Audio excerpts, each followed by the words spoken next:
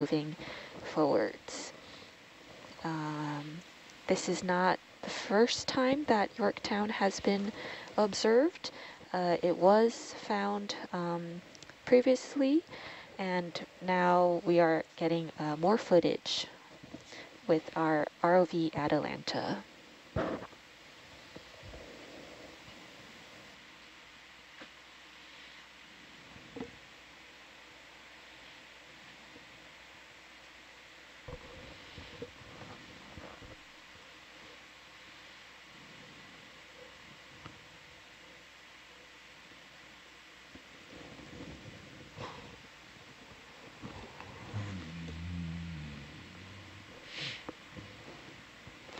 Come on, Atalanta.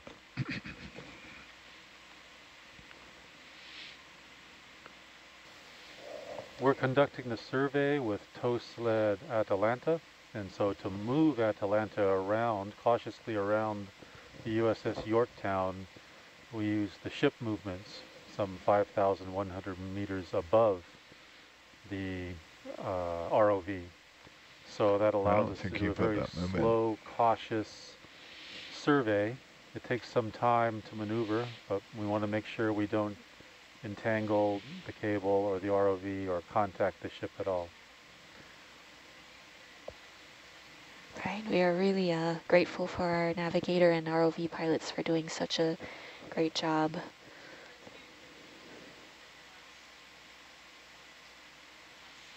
Oh yeah, he did. He's seemed to be drifting south now.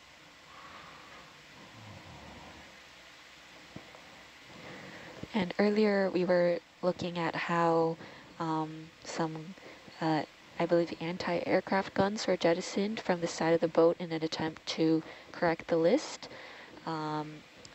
Just wondering also, what other options are there if a ship is, I believe, taking on water and developing a list? What can the crew do to fix that situation? Would any of the archaeological team be able to help answer that? Well, we could try. I mean, one thing you can do is counter flooding to try to level the ship 20 out. meters. But that's more of an operational, historical question than an archaeological one. Gotcha. I'm afraid. I mean, just stop the leaking. You know, stop the water coming in. Right. Seal the watertight doors, watertight bulkheads. Counter flood to try to stabilize the vessel.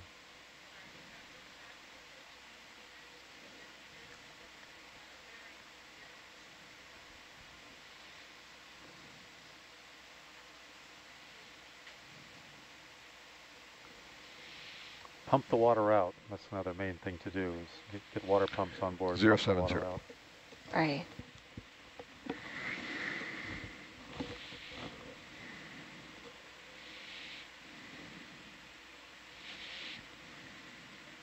Correct.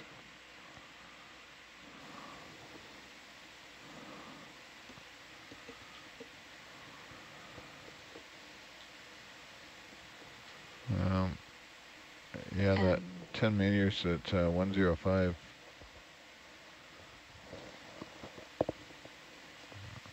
Did not, didn't do anything.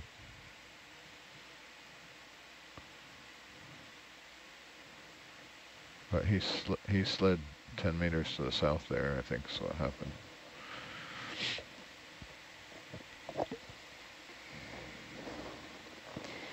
And I believe part of the reason why dives like this and why archaeology can be so valuable and important is because it can help show physical evidence of, you know, what kind of damage caused the ship to sink, what events led up to that, especially when maybe there were not really witnesses to the event.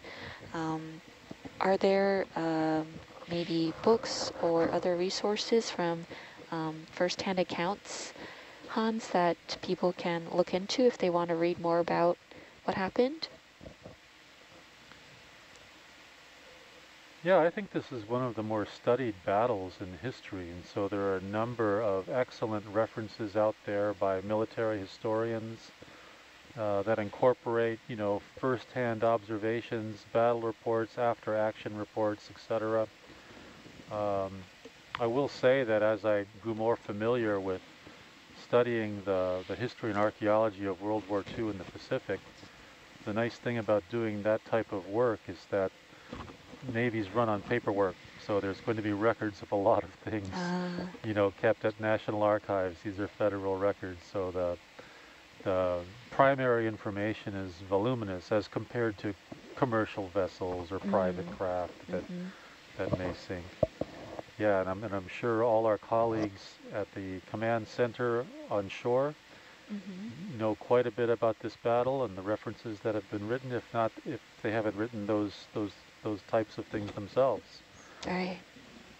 So there's plenty of information for folks to look at that's reliable information they can find. Now are we moving back towards the wreck? In theory.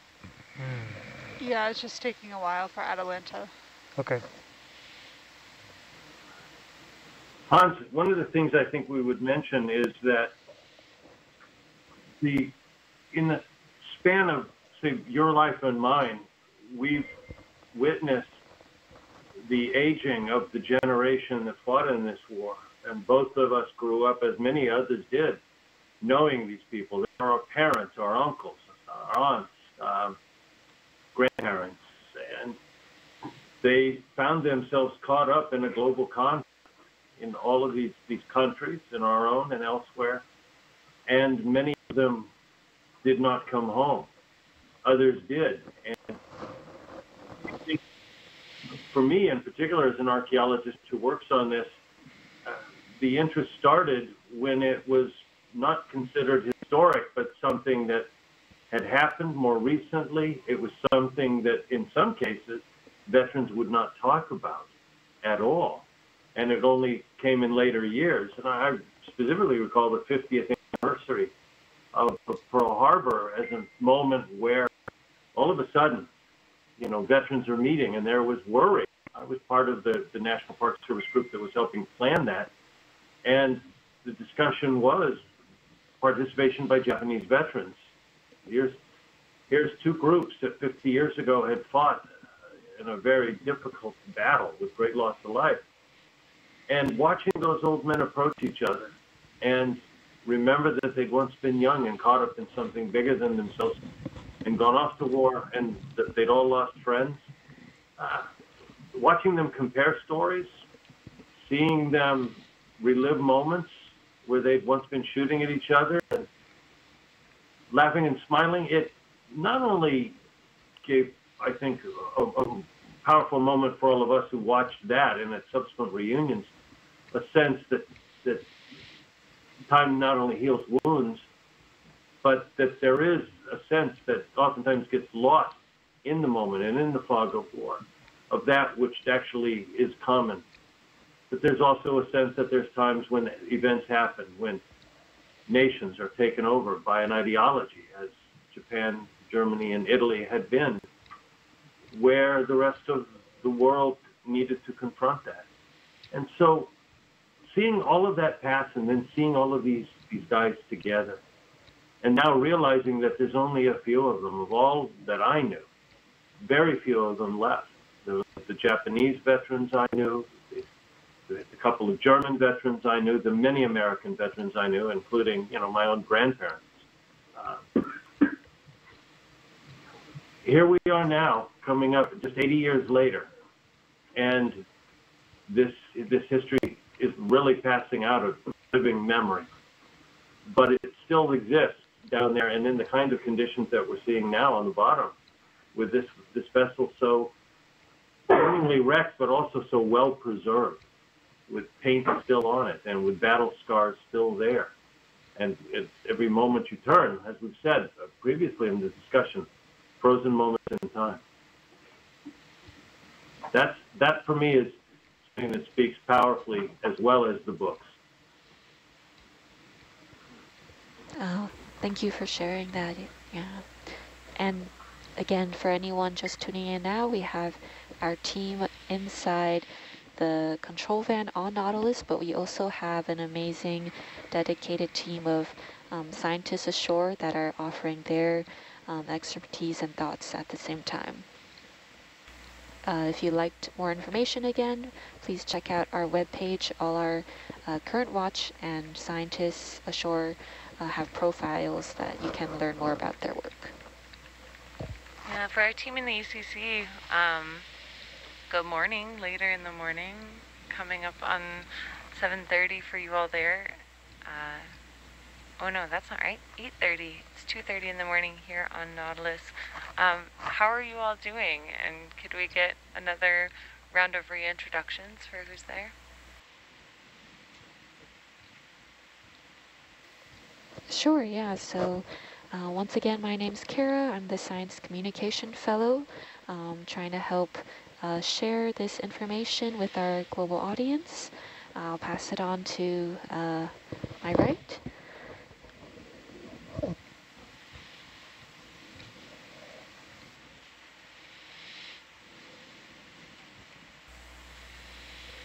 I think That you're not looked on like SPL. Airplane target right there? Hi there, sorry about that. Where's it at? Ali, and good morning. My name is Elsie, and I'm from Palau. And I'm No, it's too here far as away. a It's supporting scientist 30 meters away. on the 12 to 4 watch. And honored and It's a hard humbled to be target, here, exploring the USS Yorktown with everybody and everybody watching ashore. And I'll pass it on to my right. Good morning. I'm Upasana. I am the biologist of the 12 to 4 watch, and today I'm here. It's an honor to be a part of this team and part of this expedition and learning so much about the Battle of Midway and the whole history from the archaeologists and the team. And I will pass it on to Hans. Good morning, all. I'm Hans van Tilburg, a maritime archaeologist with NOAA's Office of National Marine Sanctuaries. I'm here as the NOAA Sanctuary Archaeologist, working collaboratively with our Ocean Exploration Office and with Mike Brennan, who is the Chief Archaeological Lead. He stepped out for a moment, so he'll say hello when he comes back in. Taylor Ann? Hello, my name is Taylor Ann. I am a research assistant at UCLA and a science manager here aboard Nautilus, and I am the data logger on this watch, logging all observations of what we're seeing here on this archaeological adventure through time, back in history. And yeah, just taking screen grabs of everything and identifying the biology that we're seeing. And this right here is a sea cucumber that we're seeing in the middle of the screen right now. I'm very honored to be here as well. Thank you, Taylor Ann. And then heading to our front row, Jaina, could you go ahead and introduce yourself? Yeah, of course. Aloha, my name is Jaina Galvez. I am originally from Hilo, Hawaii. I now reside in Seattle, Washington, and I am here as the video engineer. And I'll pass it on to my right. Hello, kakayaka. My name is Jacob Westling. I'm from Ever Beach on Oahu, and I'm a ROV intern.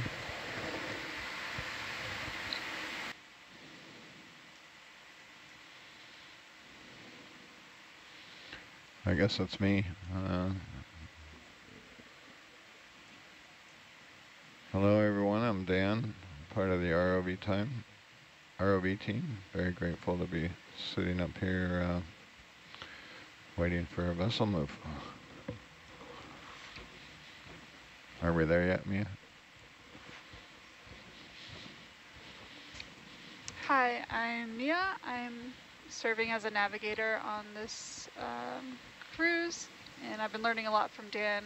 It's my first time serving as a navigator, but second time aboard Nautilus. Awesome. And Megan, I'd actually like to toss it back to you if you'd like a chance to introduce yourself as well. We're still moving closer, so yeah. I think we got a little greedy there on the Yeah. It looks like actually Well, Megan no, might on have the stepped out 215 move. for a second. So the reason it basically took us 215 and we kept swinging 20 meters after we stopped moving. So could our team of scientists ashore reintroduce yourself again for any new viewers joining us? Yeah, greetings everybody from NOAA's Exploration Command Center. My name is Phil Hartmeyer. I'm serving as a co-lead scientist ashore. I'm the marine archaeologist for NOAA's Office of Ocean Exploration and Research, and joined here by several others. Hi, this is Jim Delgado. I'm the other co-lead archaeologist ashore with our colleagues, both here in the Exploration Command Center and those that are joining us via satellite link from elsewhere around the country and indeed around the globe. I'm Senior Vice President of Search Incorporated, largest archaeology company in the United States, but previously was with NOAA and other organizations dealing with the archaeology of lost ships, particularly warships.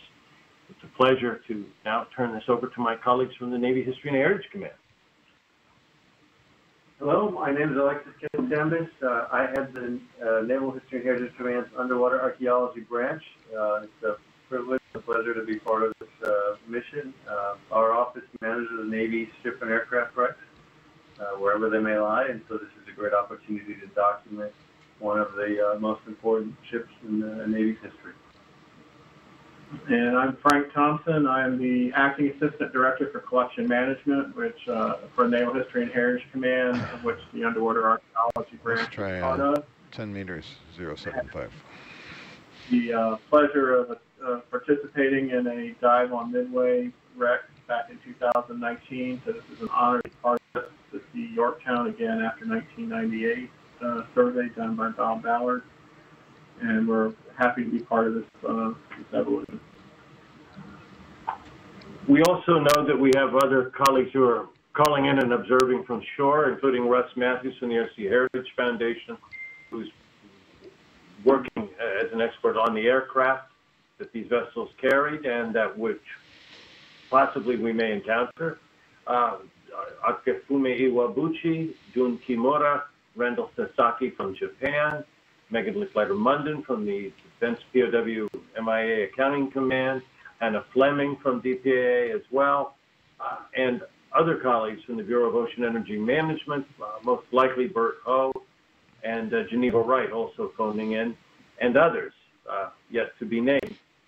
For all of you out there, one of the ways that this works brilliantly is, as Dr. Ballard intended, telepresence not only links us to the ship and to the action as it happens, but it also links you, everybody out there in the public, but it also allows for us to collaborate and work with a team of scientists, otherwise not really accessible to one another given the crowded space on a ship. In this case, we have close to, what I said, about 90 scientists ashore participating in this mission. Yeah, so thrilled and grateful for the expertise of the whole team. This is Megan Cook, the co-expedition leader of the Ala Moana Kai'uli expedition, and none of this would be possible without the type of collaboration we're seeing, interinstitution, international, and we're so honored, humbled that people around the world want to be part of this story and are curious about our oceans and about their history. So thank you all for joining us in all the roles that you contribute. Being an explorer on Nautilus Live, sharing our content on social media. If you have friends who'd love this dive and you're over on YouTube or you're watching on Nautilus Live, please go ahead and check out our social channels and share them out, the news there. Little update for everyone.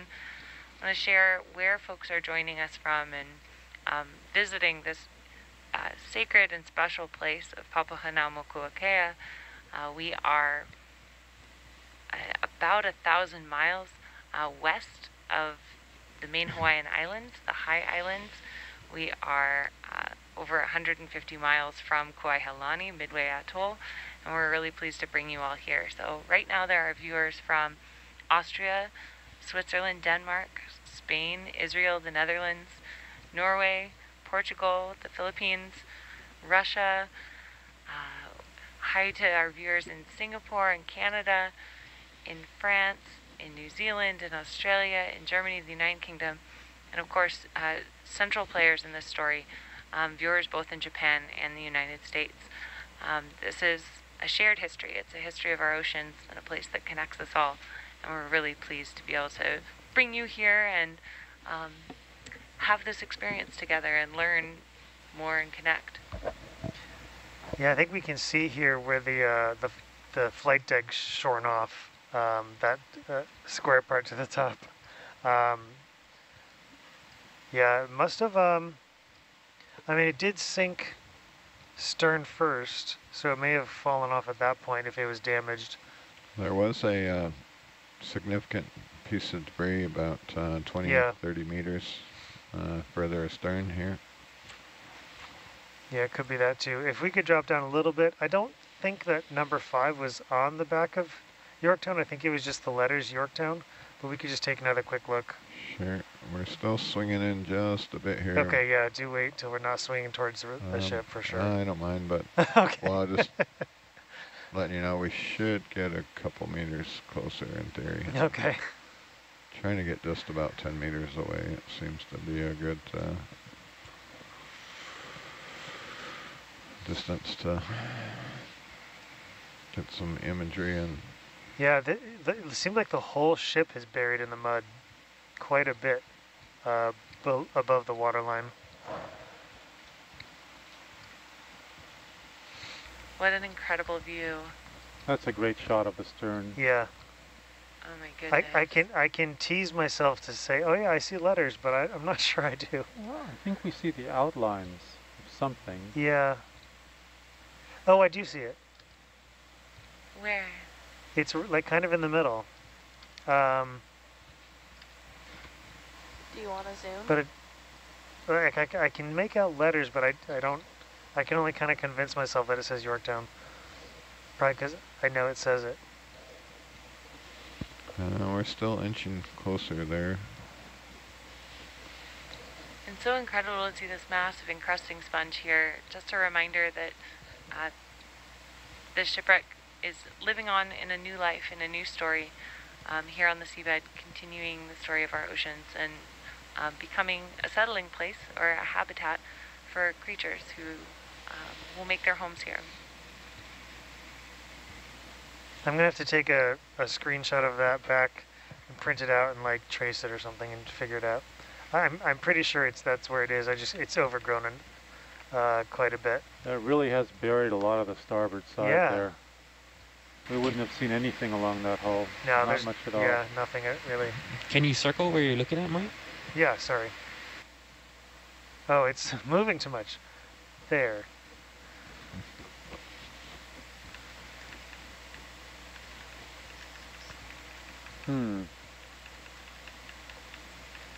But I might be making it up. Yeah, we're not seeing the rudders or the screws. Oh yeah, those are in the mud pretty Those are deeply. very, very deeply buried. Yeah. No, we're not seeing, but letters are there. Yeah, letters are there. It's just hard to read. You know, once you see it, you can see it. Yeah. Can we zoom? The R there, yeah. Yeah. Go ahead, Jana. Zoom in there on the... Oh, that's a good shot. Mm-hmm. Hold that for a second for us. Yeah. Oh, it's hard to make out.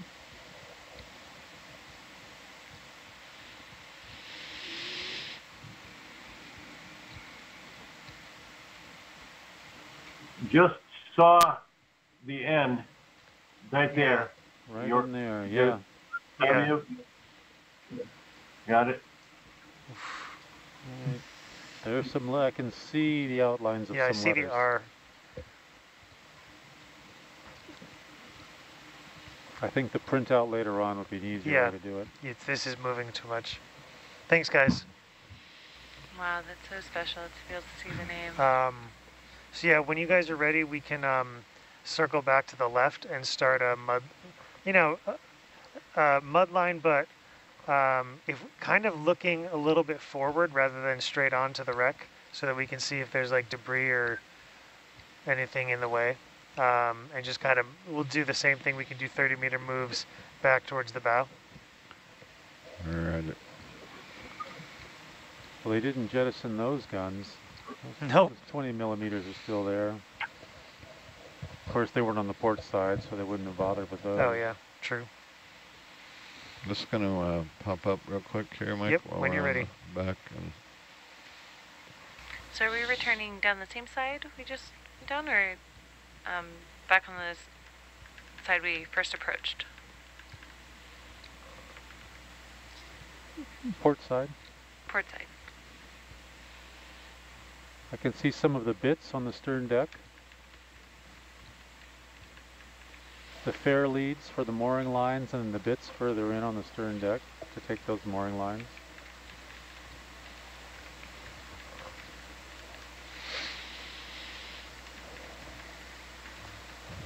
continuing to swing in.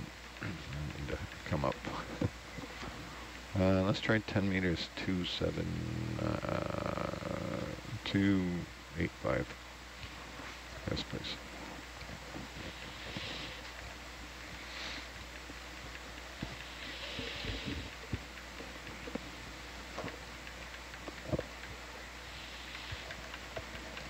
And Mike, we did another round of introductions when you were when you stepped out of the room.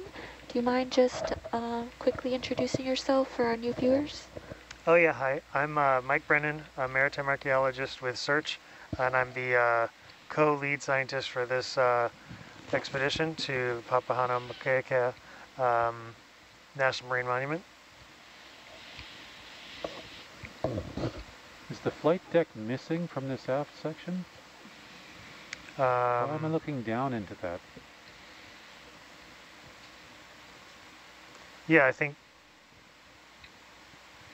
Oh yeah, looks like more of it might be missing than we thought.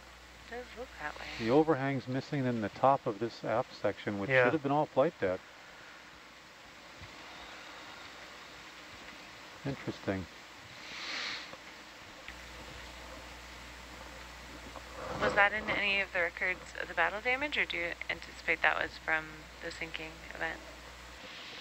Well, there wasn't a particular strike here, I don't believe. So it must be sinking damage. I think so. Taylor Ann had some images up of the vessel heeling over to port during the rescue efforts, and it didn't look like this section was missing on the aft flight deck. Yeah, there's also all the torpedoes were either midships or forward, and the one bomb hit was just past the stack, so there's nothing back here that would have done it.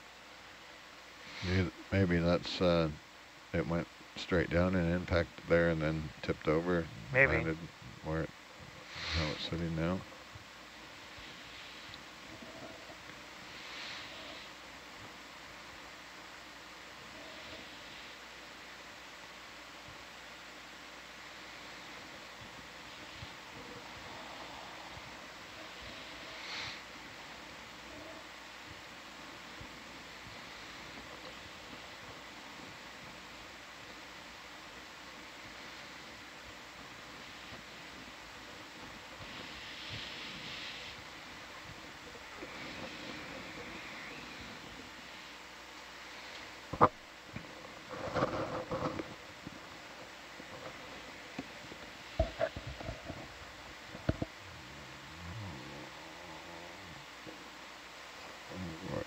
Was the flight deck kind of like a lattice structure there? Is that timbers that we see in the top left corner? Yeah, those are some of the supports for it. How big were the timbers? I think they were steel. Steel timbers with a wooden overlay? Yeah.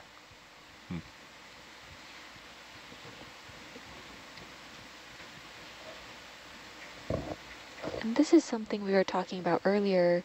Hans, you mentioned like the lack of boring shipworms in the wood. So just to clarify that, this Ship was made of steel, wood, any other materials?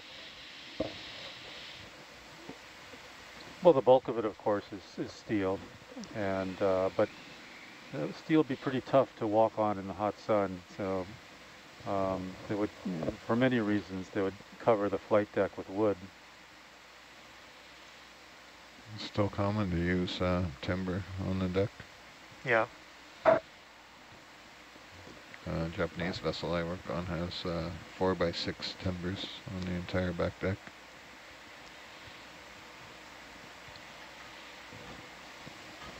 Thanks for that clarification.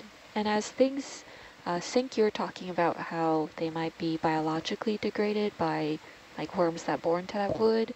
I'm sure there's also corrosion involved. Yeah, Can you talk about like what processes start to break down the ship over time? Yeah, I mean, corrosion's a big one when it comes to steel ships. You know, we've seen in Titanic that another 10 on that. It's starting to really deteriorate, and some of the bulkheads are collapsing and decks are collapsing. USS Saratoga, which is at Bikini Atoll, its deck is collapsing a lot more than this one because we hypothesize that microfractures from the nuclear blast allows more seawater to come in, and so the whole structure is corroding from the inside, kind of. Mia. This one doesn't have that, so it's going to corrode slower. But you know, all steel vessels will corrode quite extensively in the marine environment.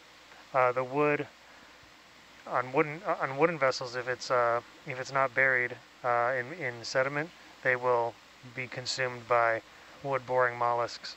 And the same will be true here. So yeah, it'll definitely be consumed by a lot. But I mean, it'll take hundreds of years, if not longer. And in the interim, it'll be the home for sponges, corals, all these things that we're seeing, anemones that are growing on it, and using the structure of the wreck to get themselves up into the current to feed on the detritus coming down. Right, I believe members of our science team were pointing out there was a lot of anemones in a patch just now. Does the depth have anything to do with how well it stays preserved? Because of the cold temperature, or does the pressure affect it? The temperature can. The pressure, probably not as much. But like wrecks that are in warmer tropical waters and shallow water will deteriorate faster than down here in the cold. What are we at for a temperature here? Probably like 2 degrees or something. Oh yeah, we don't have. Oh, I guess we do have a CT. I just don't know where it is. But yeah, it's they don't corrode as fast when they're not in sunlight with and in warm waters. And then you mentioned before burial in sediment. So would they be kind of preserved if they're buried in sediment, or would more microbes get to it? Well, microbes will get to it, but they won't consume wood nearly as fast as the shipworms do. Actually, an anoxic environment will preserve wood kind of indefinitely. Got it. And for our viewers, if you're unfamiliar with the term, anoxic means without oxygen. So a lot of times when we're talking about these deep ocean sediments, they don't have that much oxygen in the mud or silt or soil.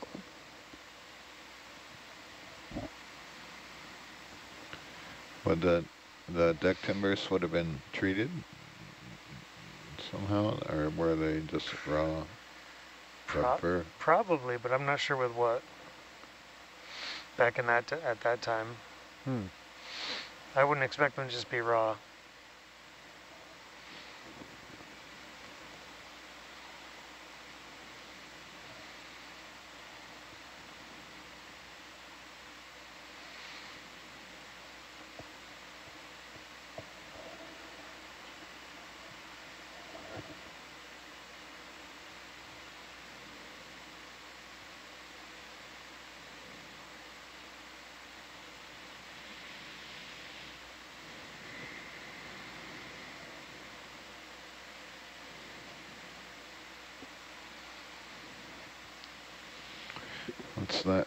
measurement from right there to right there.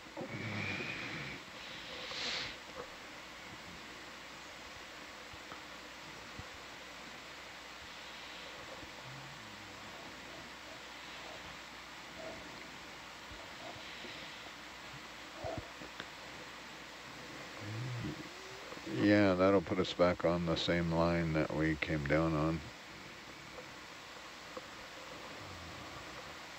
Yeah, we'll try another 10. That'll give us a little more space. We were pretty close when we dropped down there. Yes, please. There's a whole...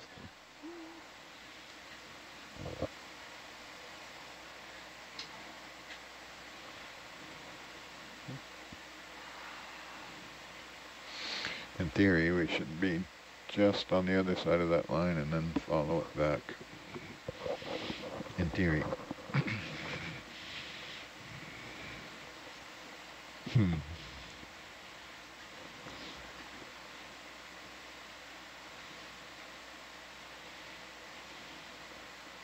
There's a whole section of that deck planking that's lifted off, and it's over the open stern. So it could have taken more of the force of the water on the way down, or lifted those planks or something. It looks like it's pretty caved in there on the... Is that metal superstructure that we're seeing there that's... Yeah. Bent? Yep. And beneath that you can see the pillars that supported the overhang of the flight deck aft. But that whole section below that superstructure was open. Of course, you had to handle the lines at the stern and needed access. So was the hull purpose-built for the carrier, or was like the flight deck an add-on to an existing design? I think these were cruisers, right? Initially. Well, I don't know that. I would have guessed purpose-built, but that's a good question for our shoreside team. Town class were purpose-built aircraft carriers. They were not conversions. Right. And, you know, some of the damage we're seeing here on the stern quarter may be related to a near miss that had shrapnel damage. Yeah. You know, may have loosened not only planking, but, you know, also some of the steel structure, and combined with the pressure of water on its descent to the seafloor, maybe partly of what we're seeing here.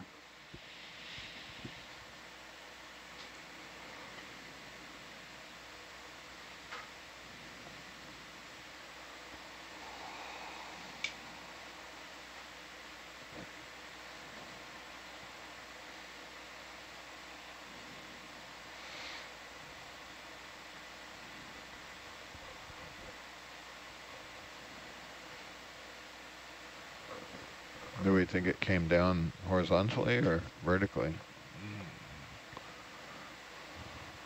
Well, so it sank by the stern. We have photos of that. I suspect that, like other aircraft carriers that have sunk, the flight deck acts as kind of like a parachute and entrains water underneath it, coming in through the open hangar deck windows.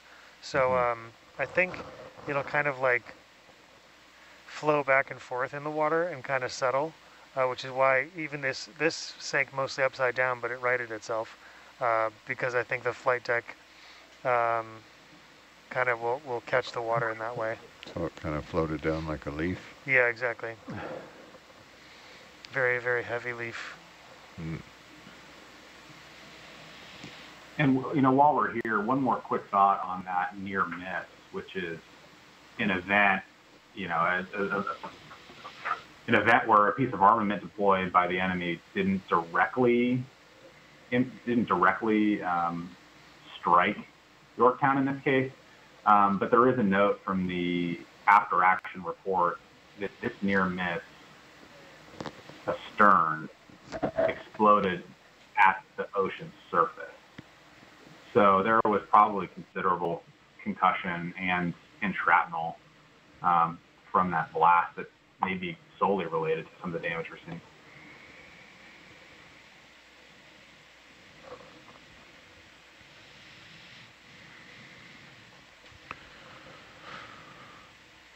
Okay, navigator, what is 215 minus 180? That would be our... I was just going to ask. I literally typed that in. All right, do you want to step 30 meters? Yes, please. Alrighty. Bridge nav, can we step 30 meters, bearing 35?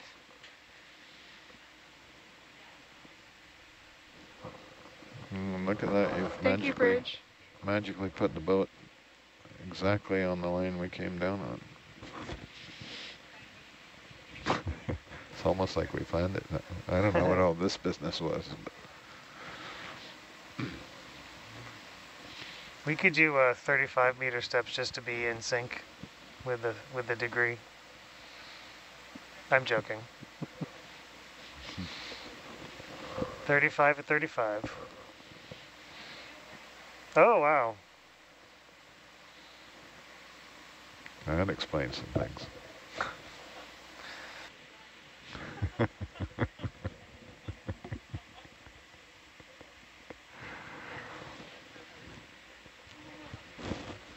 I am.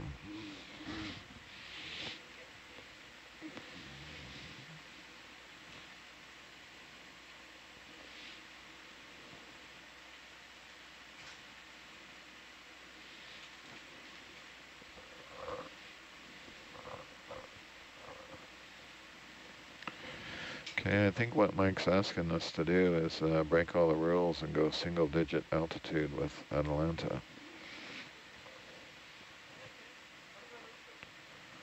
I don't know that we need to go single digit. As long as we can see the bottom, we can maybe be 9.5 meters up. Roger. Hey, that's double digits. I never thought about that. It's the moving target right here. So it's... Hey Mike and Han, so for people who are just tuning in, can you give us a quick rundown of what we're looking at on the screen right now and also what we're trying to maneuver to look at as we lower the Atalanta?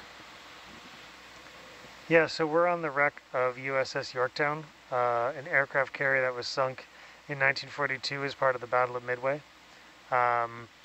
We're now at the stern. We came down on the stack earlier, and we came around the bow and then up the port side. We were looking at the flight deck and the very edge of that and some of the battle damage from it. And now we're going to be moving back along the same route and looking at the mud line to see if we can see damage from the torpedoes that led to it sinking, contributed to it sinking. Okay, thank you.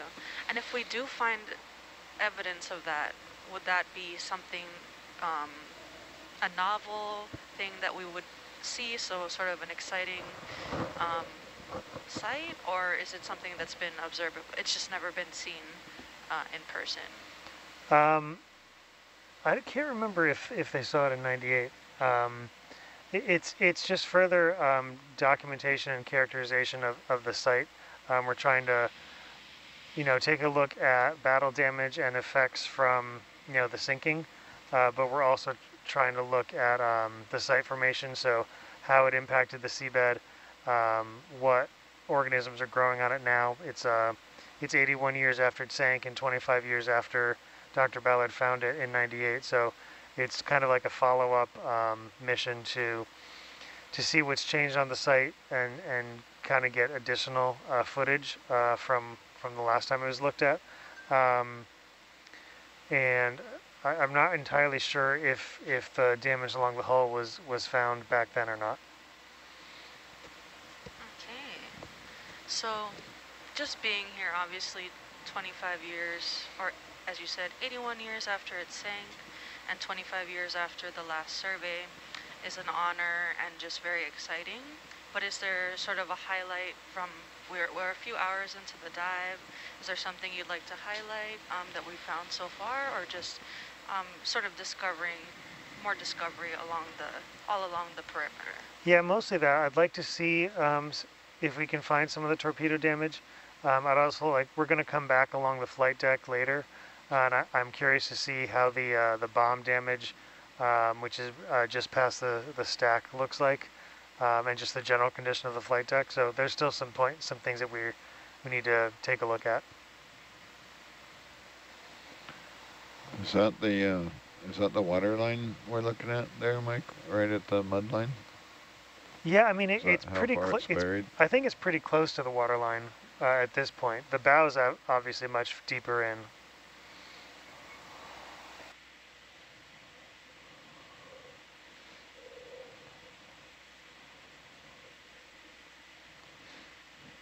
So how much is below that kind of painted line there where the white ends in the dark?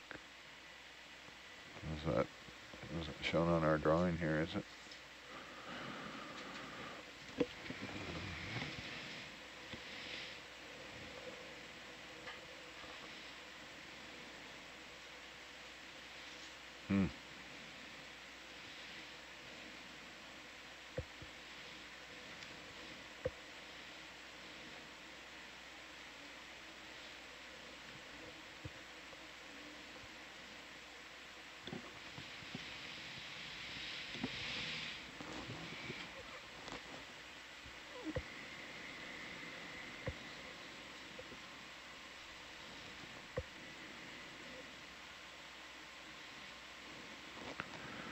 The ship has completed its 30-meter move. Atalanta's still thinking about it.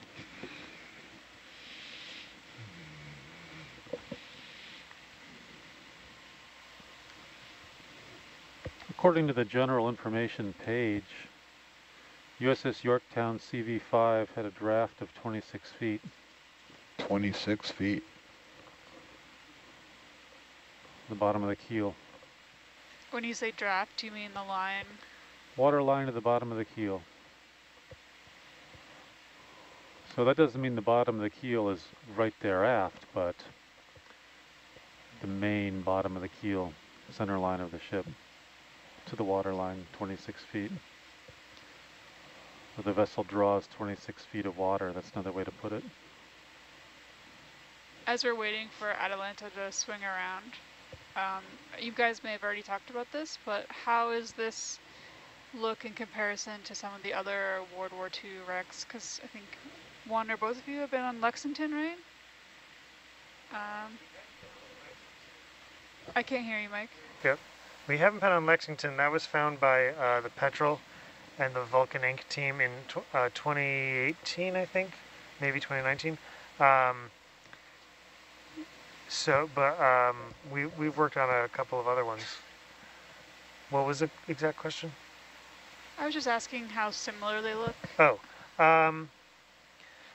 so this is actually, I've done a lot of work on Operation Crossroads ships, so ones at Bikini Atoll that were sunk by the nuclear test in 1946, and some of the vessels that were sunk that were at Bikini but scuttled elsewhere, like USS Independence off San Francisco and USS Nevada off of Pearl Harbor. And none of those were sunk in battle. They were sunk intentionally. So this is one of the first World War II wrecks that I've worked on that was actually sunk in battle, which is very unique. So looking at battle damage and the actions of the sailors trying to save the vessel is a very new thing to be documenting for me. Typically, it's like, oh yeah, they sunk it with a nuke, or they sunk it with gunfire, and here it is. So this is much more of a, the heroics of the crew and the story of its sinking, as with the people on board fighting fires and that sort of thing. It's a much more engaging story, for the loss of the ship. Yeah, as I mentioned before, I'm just amazed that they tried to mitigate the list by cutting away 400-pound anti-aircraft guns, the 20-millimeter guns, but But I also didn't know that they managed to jettison a 5-inch gun, which of course weighed a lot more. But that kind of thing, when you're jettisoning the guns, is, you know, one of the last kinds of moves you'd want to be trying. You try anything at that point.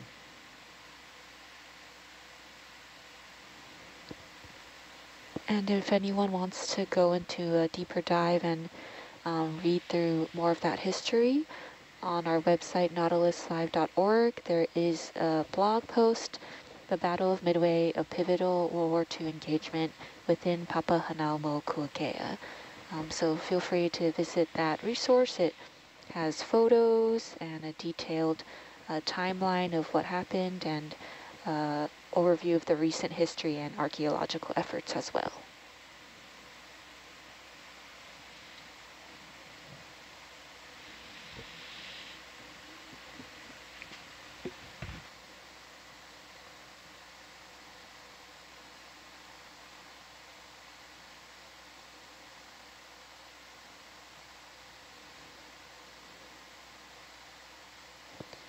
And within our gallery page, there's also a whole section on maritime history with other previous Nautilus Live expeditions that involved exploring marine archaeology. Are those the degaussing cables, Mike? Oh, maybe. That was actually something I didn't even know about. But that's a good guess.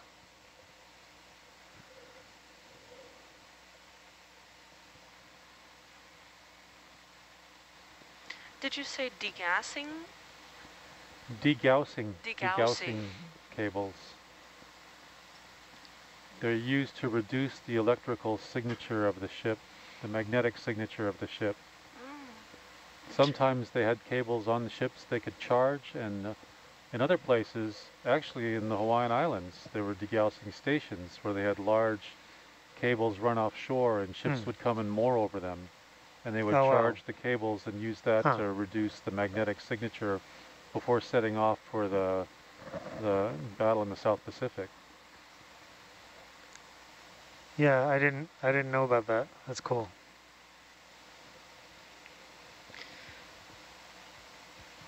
And the purpose of that, if I'm... Degaussing? Yes, yeah. Yeah.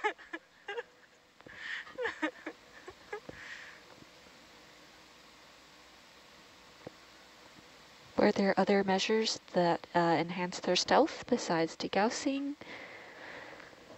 Camouflage paint. Camouflage paint. schemes, painting schemes.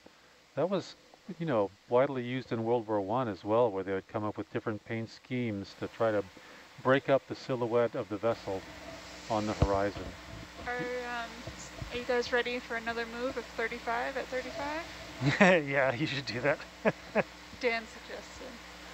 That's awesome. Bridge nav. Can we move 35 meters at 35 degree bearing? Requested by the 35-year-old. Thank you, Bridge. I hope they're laughing at that too. That you changed your typical... He just laughed really. Jeez, that just scared me. Hey, what is that thing on the hull there? Huh? You guys see it underneath that opening, beneath the cable? There's something that looks like something attached to the hull. Almost looks like a grapple hook or a tripod or something. Yeah. Starfish?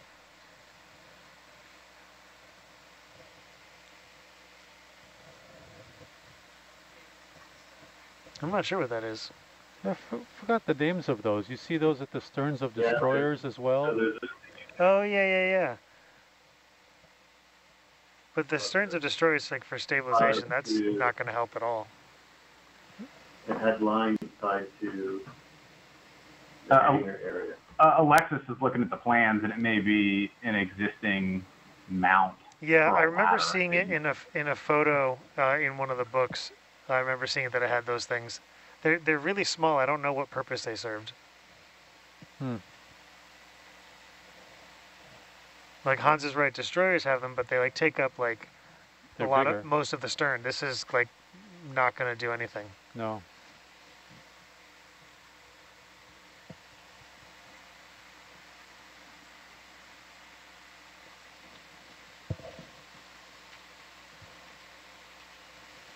You said those grappling hooks were used on destroyers a lot? Well, they're not grappling hooks. It's like a tripod step in a way or something. I'm not really sure the purpose of it. Okay. I thought that on destroyers, I thought that they were stabilizers of some sort, but perhaps not. So you think that this is a part of the ship or something that was latched onto this ship? No, it's part of the ship. It's part of the ship. Okay. Yeah. That I do know, because I remember seeing photos of it in one of the books. In one of the books. Yeah. That structure that we were looking at, a friend of ours listening named Jeff Barta identified that as a paravane guide.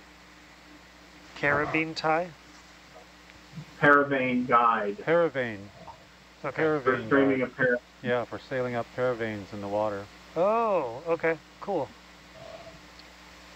Thank you. Can you elucidate that a bit more for people like us?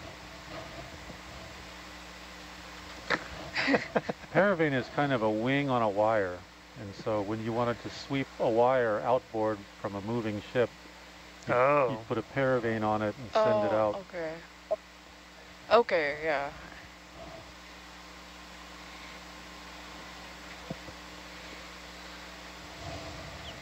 A paravane is a device towed behind a boat at a depth regulated by its vanes. So the cable which it is attached to can cut the moorings of submerged mines. Ah, smart. That's why destroyers would have them. Sometimes you see paravanes on the decks, latched down to the decks of ships. I think I've even seen pictures of paravanes on board the decks of the Japanese aircraft carriers. Oh. Kaga and Akagi. Yeah. So it's a common thing for ships to have if there are minefields around. Sure, yeah. Huh. Cool. Learned something.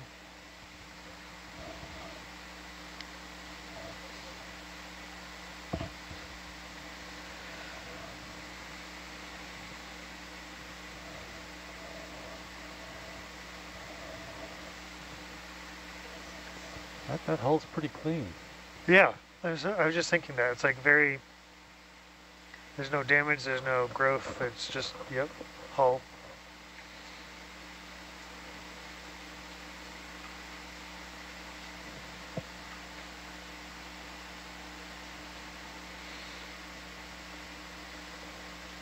And the seabed seems to just not have any debris on it, at least here either. We'll get there, we'll see some.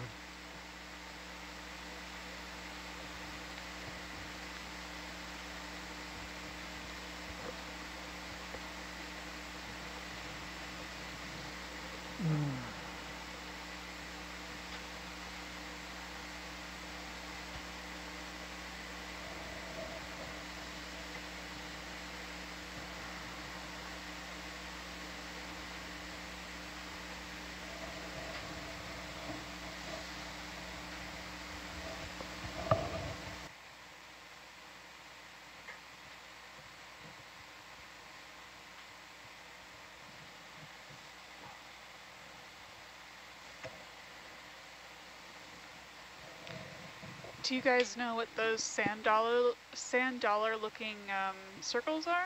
I think they look like portholes of some sort. Thoughts? Yeah, it's like ports. Those would in fact be portholes.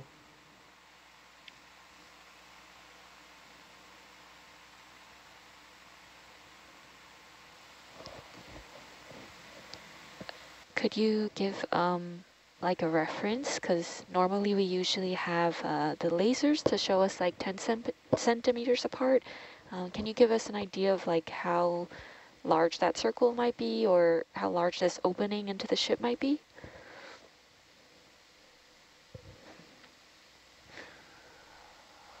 I don't know. Maybe like a foot in diameter? Yeah, a foot or more. I don't know what the exact measurement would be.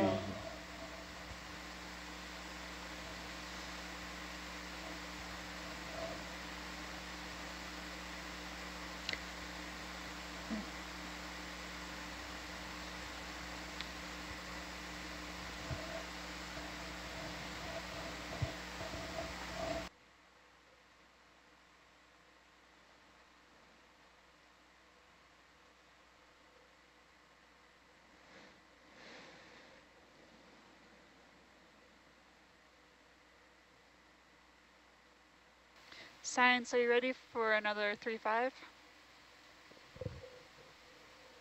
Yep, sounds good. Bridge nav, can we step another 3-5 meters going heading, a bearing of 35 degrees?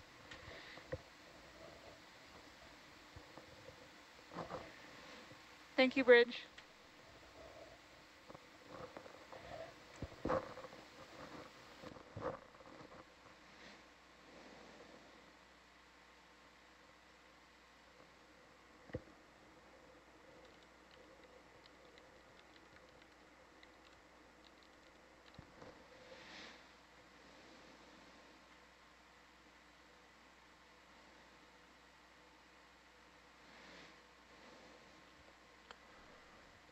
Here's a little known fact. The headquarters building on Maui for the Hawaiian Islands Humpback Whale National Marine Sanctuary is in a building that was used for, we think it was used for the degaussing station during the war.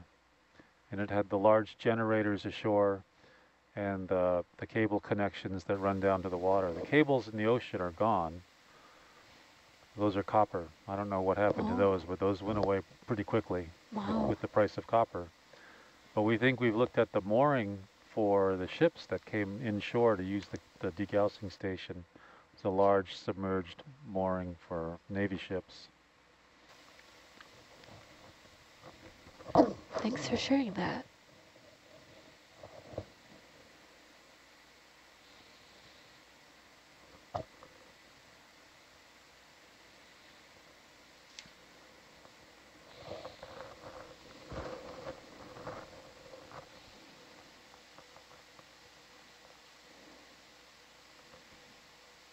Hawaiian Islands would have been quite a different sight during these years, with the number of ships and squadrons in the air, the amount of land devoted to military practice, jungle warfare training, artillery practice.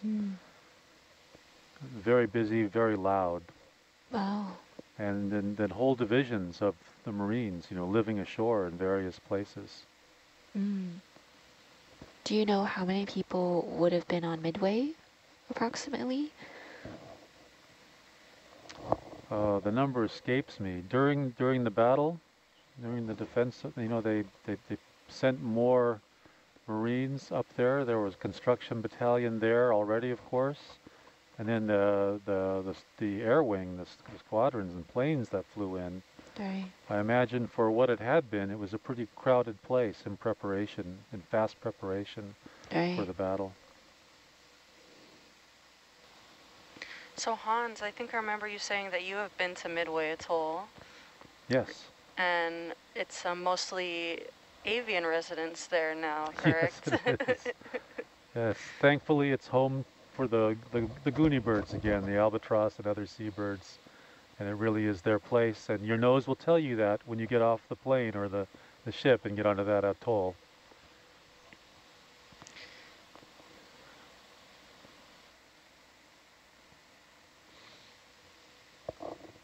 And for a little more geological history, the Midway Island is part of the northwestern Hawaiian Islands, also known as the Aina-Okua, the sacred elder islands of native Hawaiians. And they were formed roughly 28 million years ago over a volcano over the Hawaiian hotspot. And Midway Atoll has slowly subsided and weathered into a ring-shaped atoll. So you can learn about these geological formations online and these processes. And Midway Atoll is located approximately 1/3 of the way between Honolulu and Tokyo, or halfway between North America and Asia. And like Else and Hans were just discussing right now, it is really home to amazing ocean wildlife, including millions of seabirds that use this small piece of land, I believe on migration routes, but you can double check that. And in 1938, the Army Corps of Engineers did dredge the lagoon to deepen the port. Like Hans was saying, there's a lot of development at that time. It was a really important naval base, really only second in priority compared to Pearl Harbor.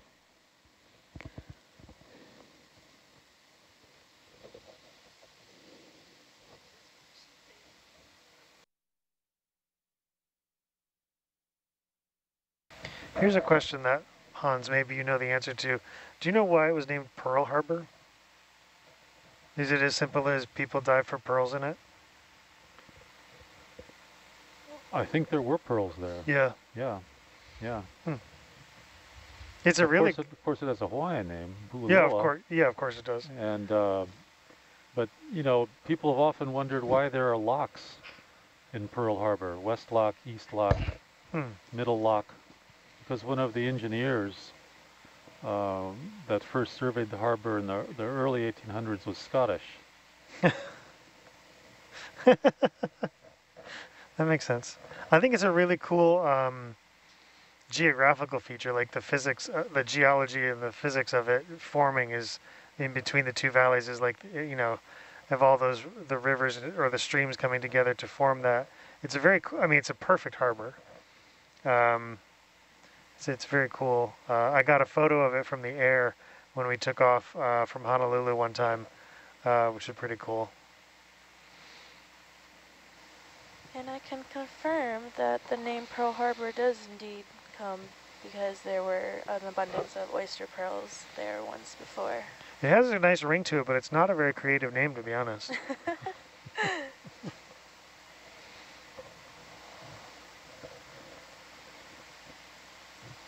And what was the Hawaiian name?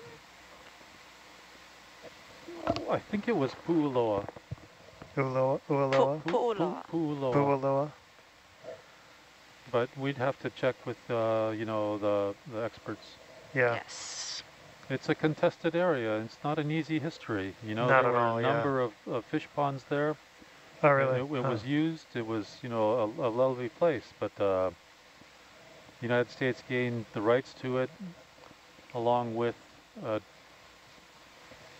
treaty for the kingdom gaining a treaty for shipping sugar to the mainland, tariff-free. Oh, yeah.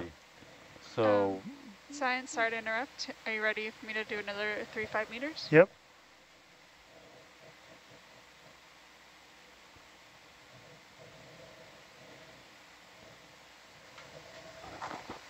I can also confirm Pu'uloa is the correct Hawaiian name for Pearl Harbor. Also can be referred to as Vai-Momi, which also means water of pearl. Oh, cool. Yeah, I mean, but it was like very heavily militarized, industrialized, and I mean, especially after 1941, the amount of oil and other stuff that went through there probably killed any of the wildlife that had been left, at least for a time.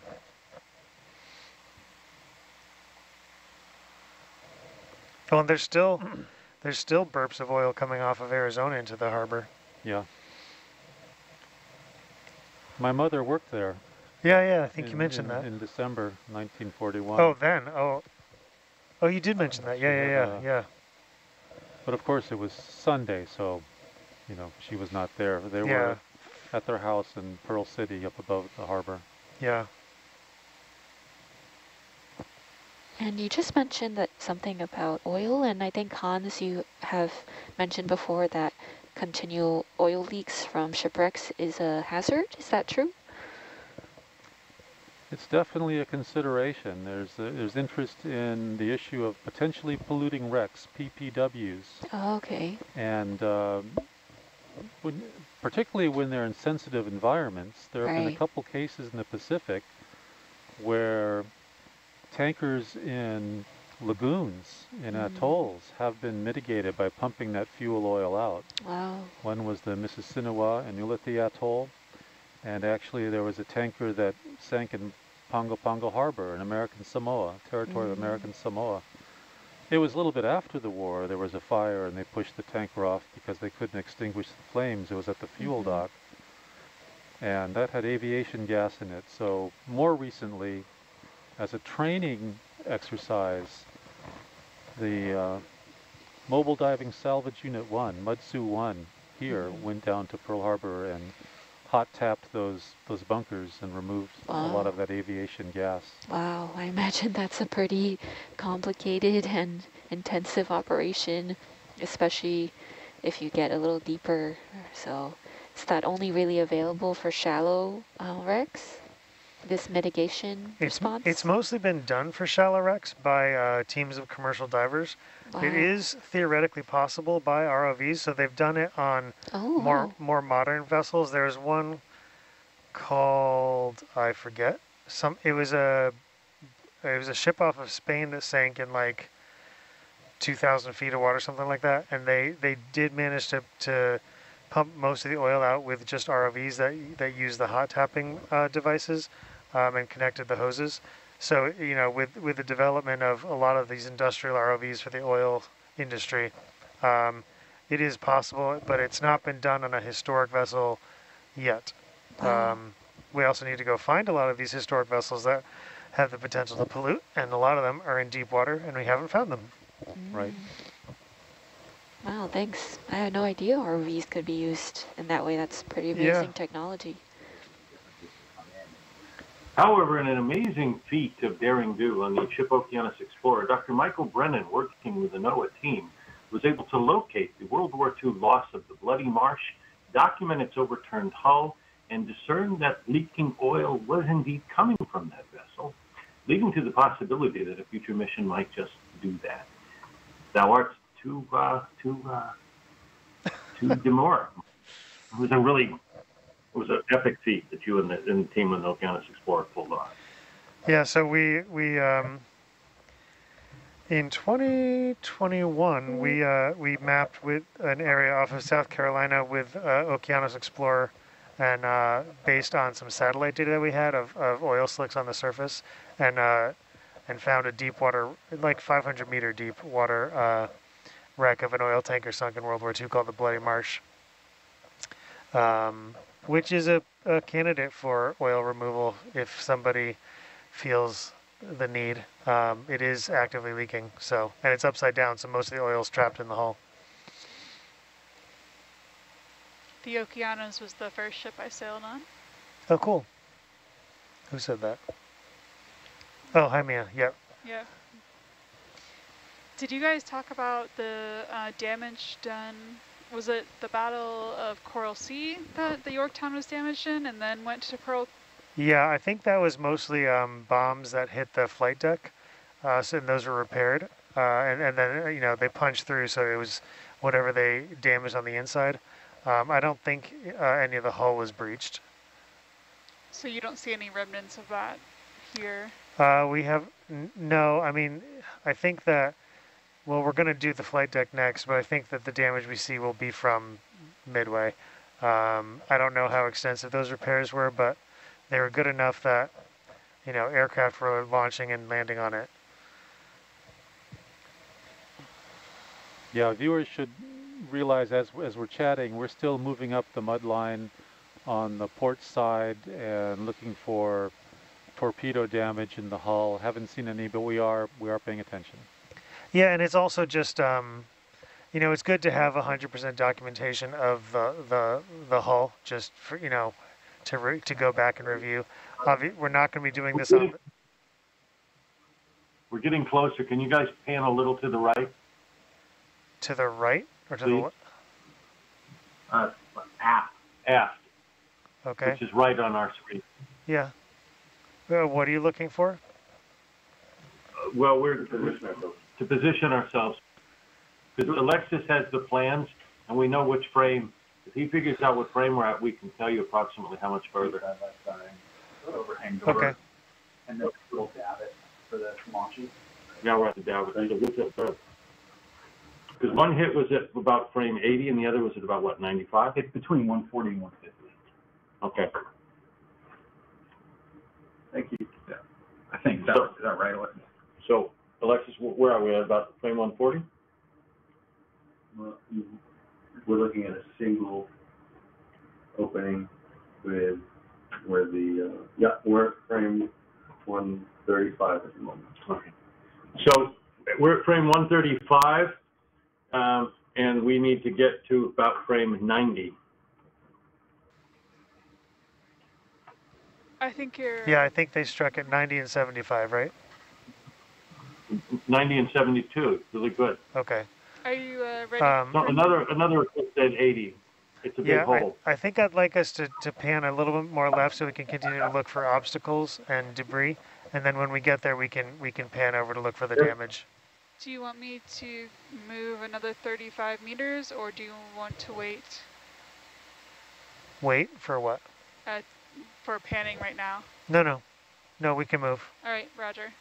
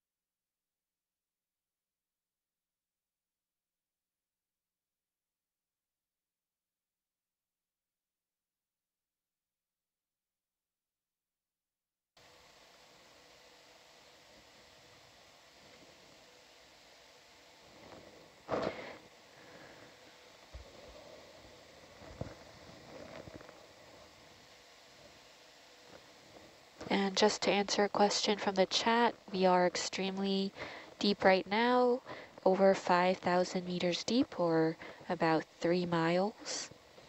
We are looking at the USS Yorktown and surveying for what kind of damage caused by torpedoes and the state of this shipwreck as we continue to explore up the port side of the Yorktown. And we just want to acknowledge that this is in a very sacred place for Native Hawaiians, the Papahanaumokuakea Marine National Monument.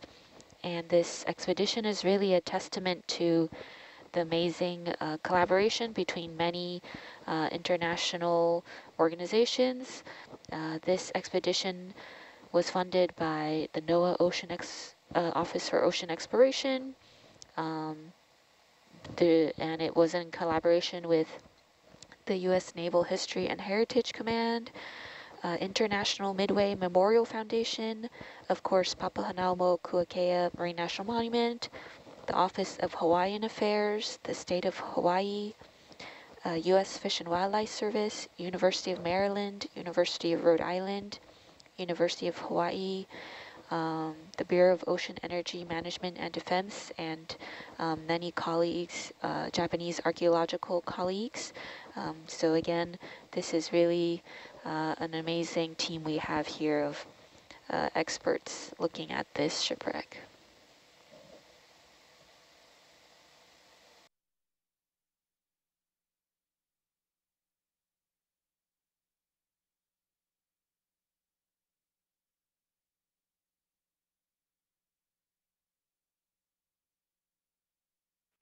Alexis reports you are now at frame 120. Roger that. Thank you.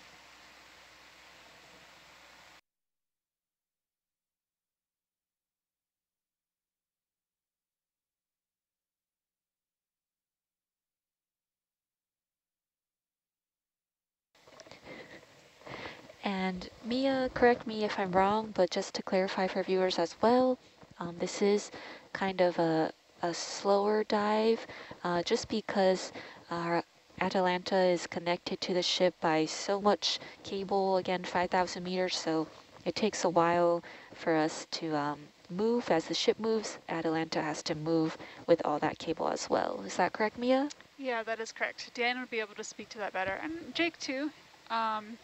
But we have to, you know, think of it as a pendulum. As the ship moves, it takes a while for Atalanta at the end of the very long cable to have that, to move the direction that we want it to.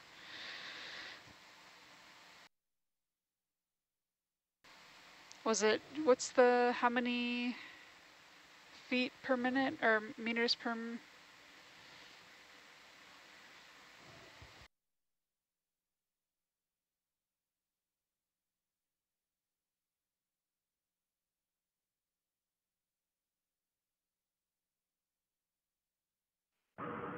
Alexis reports you're at frame 110 now. Roger that. Thank you.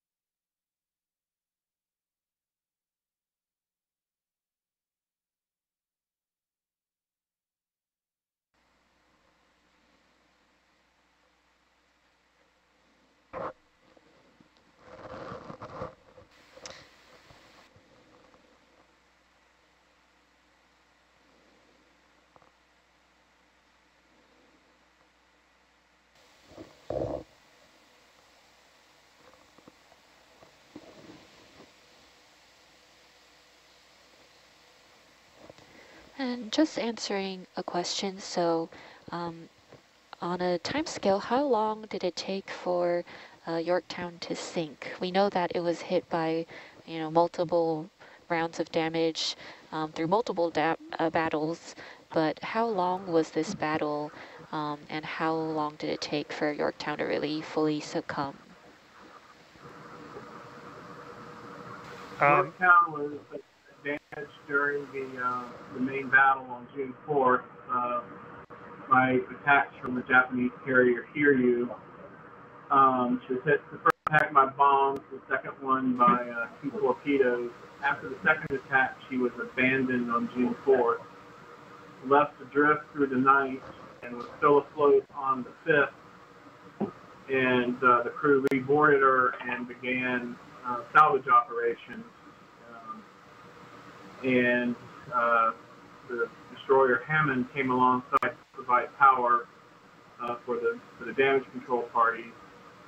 And the ship was taken in tow, and they were heading back to Pearl when the Japanese I-boat sighted her and fired spread torpedoes on this was on June 6th at this point, and one hit the Hammond and destroyed her.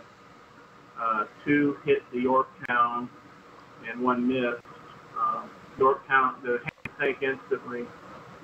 The Yorktown was abandoned again and left to drift through the night of June 6th, and she finally foundered on the morning of June 7th, about 5 o'clock in the morning. I think we might be at the torpedo damage now. Yeah. I think you're right.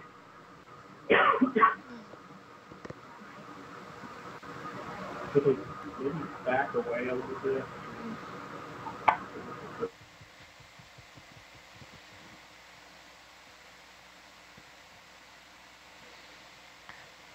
So what's fascinating about this torpedo damage is it's not what sank the Yorktown. They were able to keep it afloat right it a little bit, pump out some of the water, and then it was torpedoes on the other side from a different attack that actually sank it. Oh, wow. If we could get a little bit closer, if you're able to.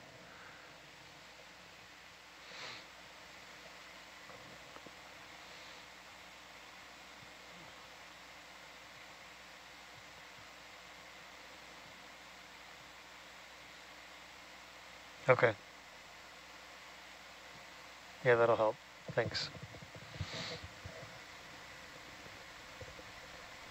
I'm not sure what that block is sticking out of that hole.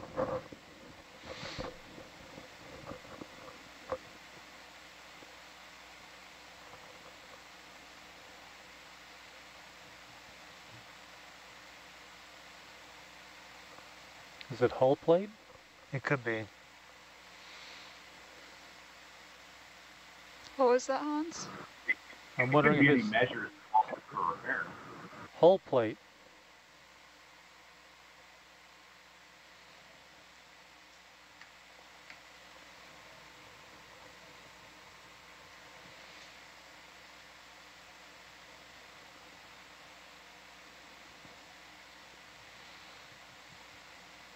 That looks significant. Yeah, it's quite large.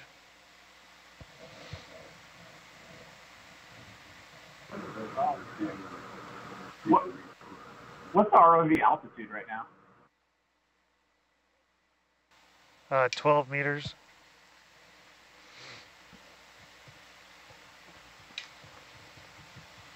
Wow.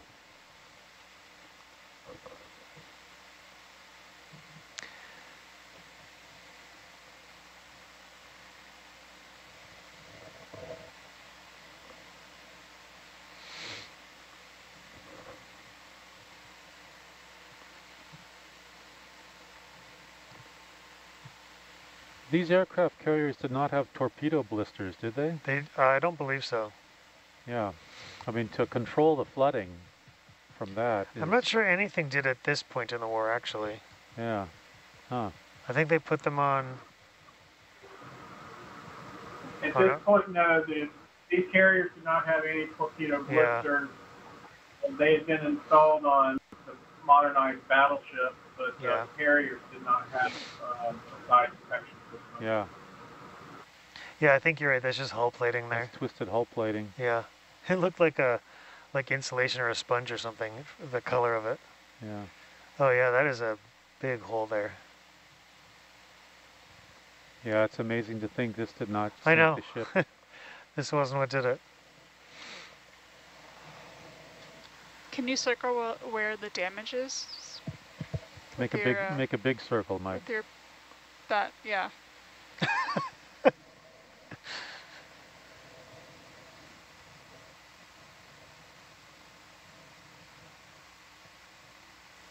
So did the torpedo hit from this side?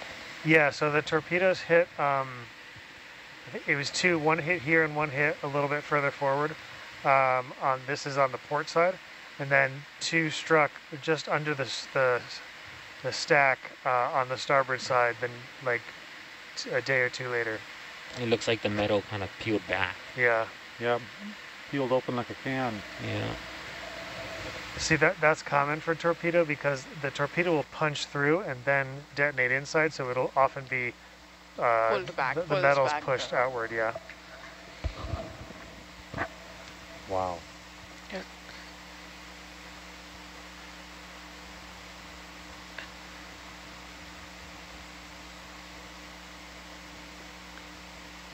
My guess is the compartment's flooded. Yeah.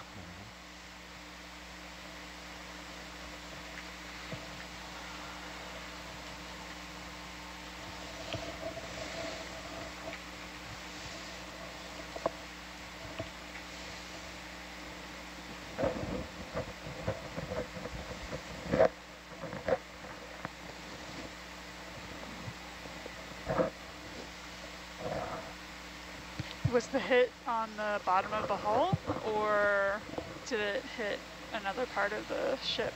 It hit the side of the hull below the waterline.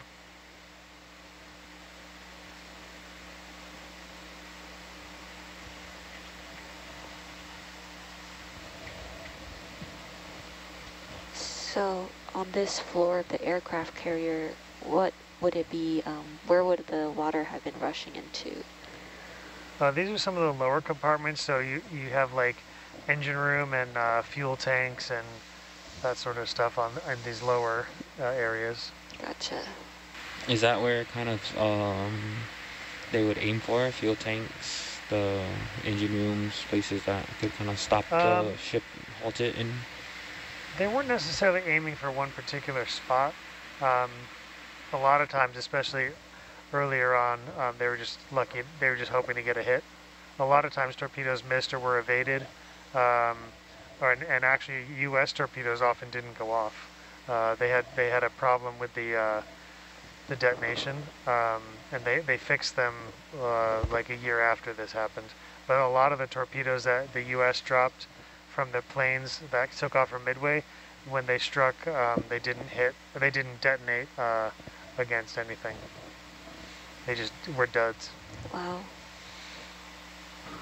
So this is Shore Party. As we're at this hit, one of the iconic images from the battle was the catwalk having been blown up by the geyser of water from this torpedo head. If the ROV if you can bring Atalanta up and we can climb up towards the deck, it's interesting to see if that still remains in place from that iconic image of Yorktown after the hit. Is that something you guys think we can do?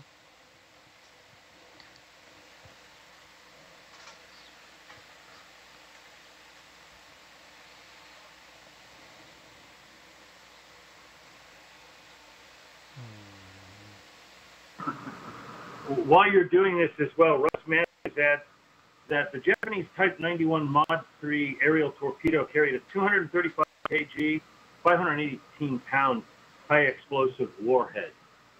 And again, those detonations create that high pressure bubble that you see just basically pushes that steel plate right on. Mike, remember looking at the torpedo damage from the Japanese torpedoes that struck and sank Coast Trader? Yeah. At this stage in the war, the Japanese did field one of the best torpedoes in the world, and we're looking at the evidence of that right now.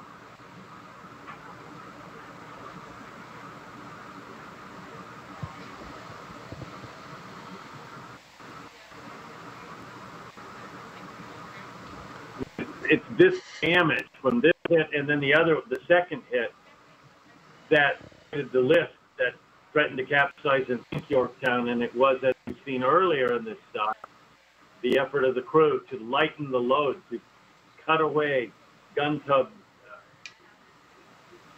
bulkheads, to get rid of heavy guns, to throw them over the side, to counterflood, to try to get Yorktown back up on an even keel. And they effectively did that.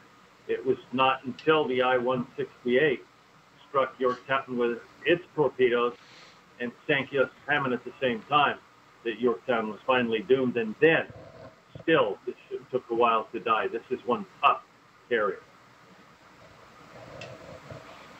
I think this damage extends down, beneath the mud line. Oh, for sure, maybe yeah. beneath where we can even see. Absolutely. And maybe has even filled in the bottom. It's pretty extensive, and it just goes down, down, down.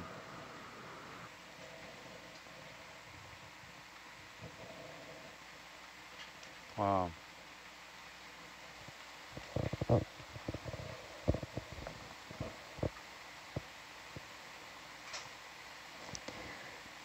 And just for some context, this is a pretty amazing moment right now, I believe, because Yorktown, the location was discovered in 1998 by a joint U.S. Navy and National Geographic Society expedition led by Dr. Robert Ballard, but at that time, direct physical evidence of the damage was not able to be found, and a more comprehensive archaeological survey of the wreck was not conducted, so this is really offering some more details. Is that a fire hose? Is that a hose? The black yeah. thing? It could be, yeah.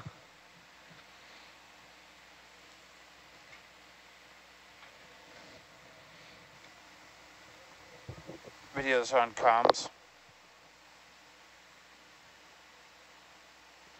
Yeah, I can only move in whole f-stops. And to all our viewers, thank you for joining on the 12 to 4 watch. We are doing a watch change, so you might hear some shuffling around. Please continue to keep exploring with us, and we hope that we can continue honoring this really sacred place and time in history.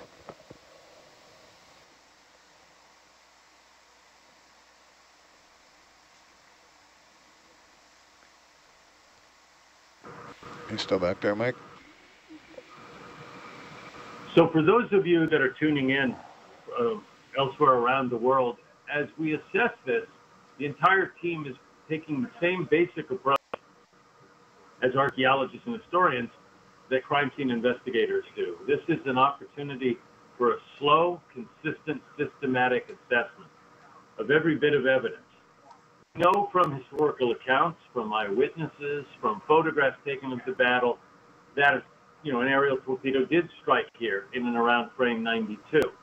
Frames, by the way, are the ribs of a ship, and in naval parlance and in ship naval construction, each one has a number, exactly for the same reason we're talking about it in this way.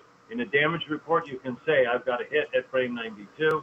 It's not just for reporting, but it also helps guide a damage control crew getting to the problem area and fixing it. So we know that there's a second torpedo hit, also in the account that said it struck somewhere in or around frame 82, all the way back to potentially frame 70. And we'll get a better sense of that as we move along. But in this, bit by bit, we're able to add direct forensic evidence that we're capturing now live from the bottom of the ocean, 3.5 miles down, that adds to the historical record. In some cases, it confirms it. In some cases, it modifies it. In some cases, direct physical evidence can refute the historical record.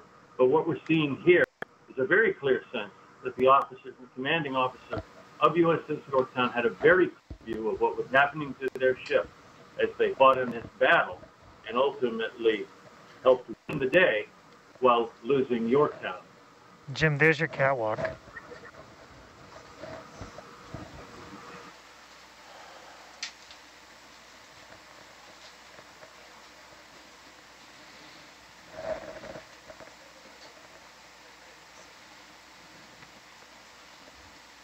Jim, what do you think? Look, Phil, say what you just did. Well, we were looking, Mike, at that raked piece of debris, right, that's just hovering above the edge of the flight deck.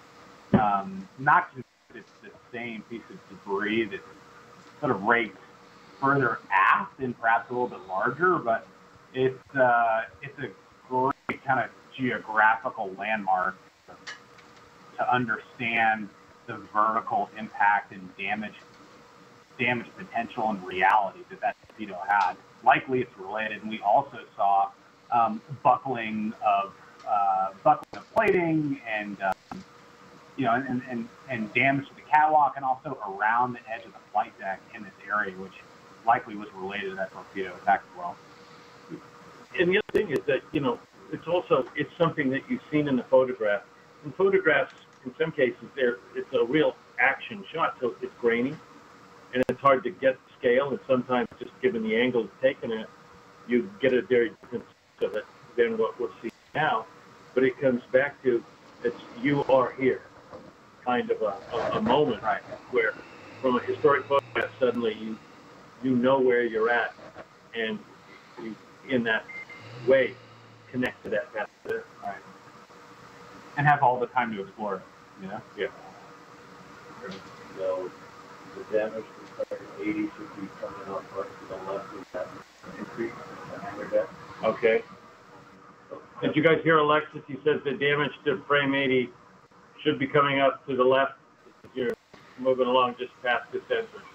Yeah, we're going to get the ship moving again. We're just in the middle of a watch change, so stand by 1 sec. Oh, it's all good. Right. Mike, a nice slow view is perfect. I'm going to drop it back down here, Mike, to where we were and kind of get situated? Yep, yeah, sounds on good. The heading and all that. The Yep. ship's static right now, so. Yep, sounds good. Thank you. Go off the line here and hand it over to the next watch. Thanks, everyone. It's been a pleasure and an honor. Yeah, thank you, Dan. Thanks, Dan. Dan, thank you.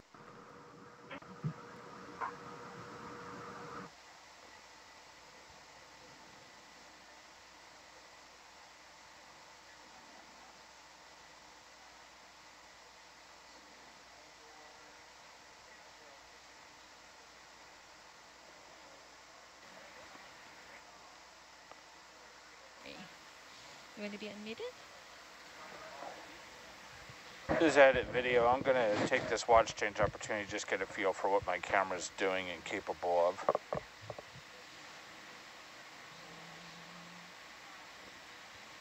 Gotcha. Thanks, everyone. I'm going to be handing off navigation to Derek. It was a pleasure working with you all and getting to see the Yorktown firsthand. Thank you, Starfish. Thank you.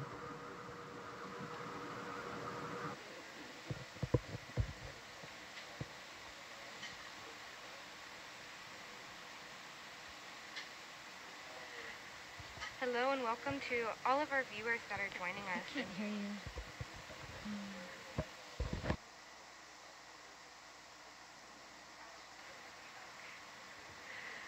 Hello, good morning, and welcome to all of our viewers that are joining us. Are y'all able to hear me okay? You're very low. Let me finish this task here and I'll work on... Where are you at? I'm sitting next to Malia, and I don't know what this... Are you in the back row? Yes. Are you at the work table? Or back are you... row at the little work table. Work table 1 or 2? 1? The top one? Top one, yes. Oh, man.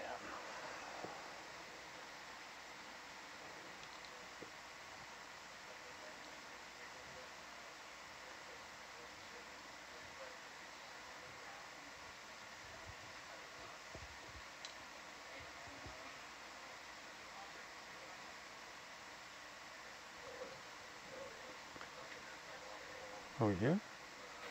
Try that. Thank you. Does that sound better? Yeah, it still needs to come up. Oh, shit. Yeah, no, that's good. Maybe... Let's try 90. Testing, 1, 2. There you go. How's that? Able to hear me? Okay. That's Malia. What at? about... Oh, what is it? Yep, I hear you. 2.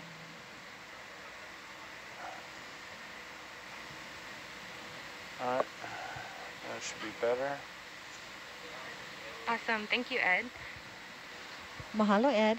Yeah. To all of our viewers that are joining us, or maybe you've been watching throughout this dive, this is our 3rd dive on expedition NA154. The name of this expedition is Ala Aumoana Kaiuli, and the 4 to 8 watches just getting settled into the control van. And I just want to acknowledge how special this dive is, and just how special it feels to be part of this, and that it's a privilege and an honor to be viewing the USS Yorktown with all of you right now. I also want to acknowledge how special of a place this is. We are diving within the Papahanaumokuakea Marine National Monument, which are very sacred waters to Kanaka Oiwi, Native Hawaiians. And once everyone's kind of settled in, I wanted to pass it around for some introductions in the van. Malia, are you ready for an introduction, maybe? I am, yes. Can you folks hear me okay? Here you good. You're good. Okay. All right. So, aloha, everyone. Happy for all of those that are able to join us from shore. And just so, you know, as we look at this shipwreck and the lives that were lost during this battle of Midway, we just really reflect on the enormity of it all. We just, I myself feel very kaumaha. Kaumaha is like a very deep heaviness when there is, you know, such a large loss of life. And so just in that very space of reverence, remembering the tragedy, really, of war. And so my name is Malia Evans. I work for Papahanaumokuakea Marine National Monument. And just happy to be here and be able to share the story and the eyes, you know, that we have in the ocean in Kanaloa and in the sacred realm of Papahanaumokuakea Marine National Monument. This is a place that is very sacred. We consider it as Kanaka'o'iwi, the Aina Akua, the place where our ancestors dwell, the place where our Akua, our gods, dwell. And so it is a place that creates, is a genesis of life for Native Hawaiians, but also the place of death where our souls return to after death. So just a very sacred place, and you know, it's not stays on 10 till I zero it. Unusual to be here looking at this shipwreck and to know that they are safely, those that are on board this ship are safely in the realm of Po. You know, this is a place where our ancestors dwell, and now these World War II people who have passed. So it is even more sacred now. Another layer of sacredness has been added to this area. So aloha to all of you, and thank you for joining us today. Yes, thank you, Malia, so much for that beautiful, beautiful introduction. I also realized that I did not share my name or my role. My name is Tori Hunt, and I'm a Science Communication Fellow that is sitting watch during this 4 to 8 shift, and I just want to echo all of the amazing things that Malia just shared with us. Can't quite hear and you. Yes.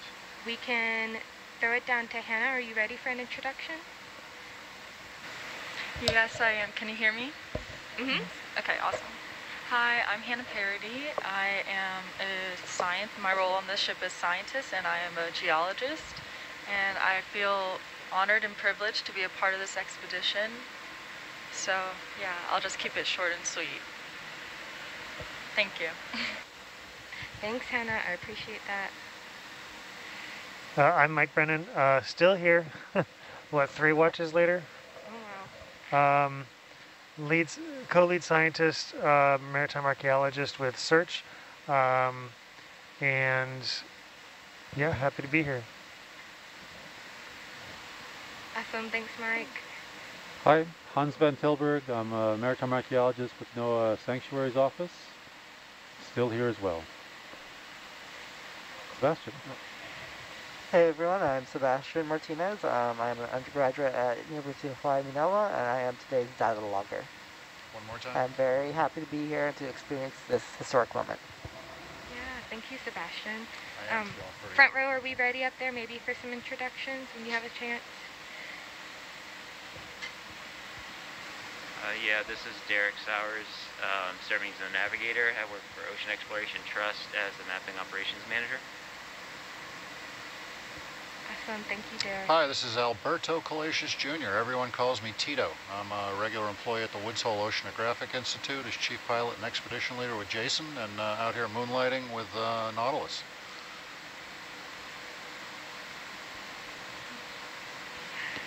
I'm Dan with the ROV team. I'm off watch. Video.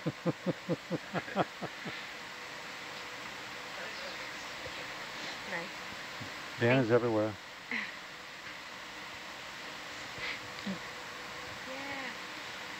And our scientists and archaeologists that are on shore, would you like to introduce yourselves? Thank you so much for the opportunity to keep exploring with everybody.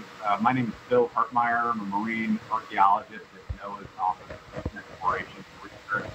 I'm joined here by colleagues and professionals from different agencies. This, of course, is a multi-agency, interagency, collaborative effort led by Ocean Exploration Trust, funded by NOAA Ocean Exploration via the Ocean Exploration Cooperative Institute, and certainly only possible with this caliber of professionalism in archaeology with the colleagues both on the ship, on shore, and around the world. And I'll toss it to my colleagues here around the room.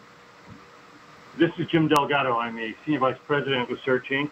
We're the largest archaeology company in the United States, and we work on a variety of projects, and I am a colleague of Mike Brennan, who's on board.